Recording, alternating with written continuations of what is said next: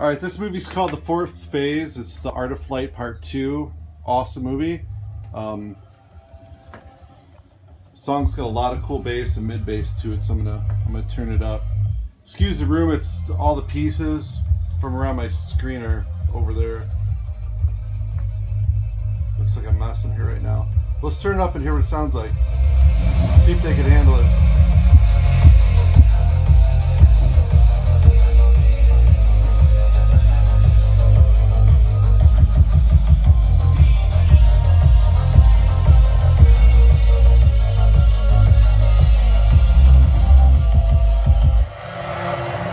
Every year, you kind of get new ideas on what to do. I kind of had a vision of flying around in the trees. When you come out to the backcountry, you never know what you're going to find. Pretty much just kids playing in the sandbox. It's just one of the things you got to do to stay in shape out here.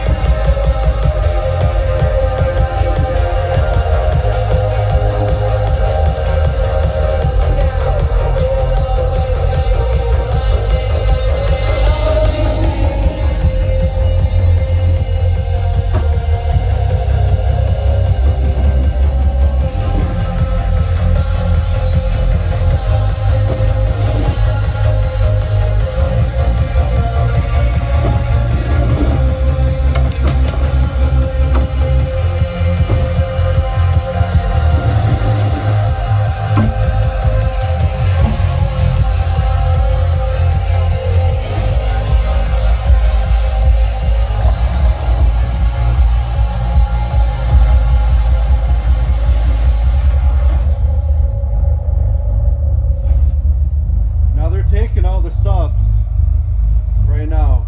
It's taking it. So anyone with a small room, you use these for left, right, and center without any problem at all. The speakers are amazing.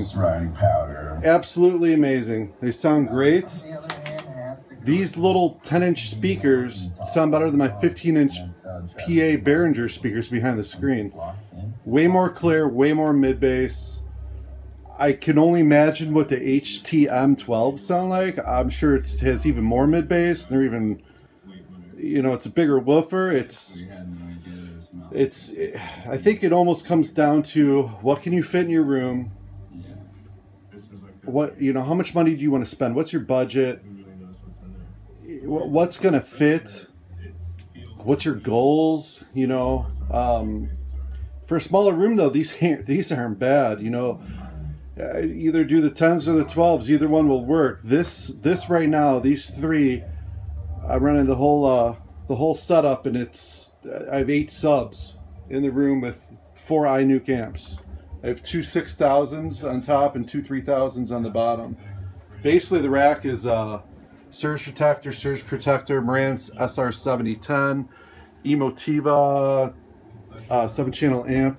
I got the Comcast Atmos box. It's awesome. My flashlight just took a dump on me.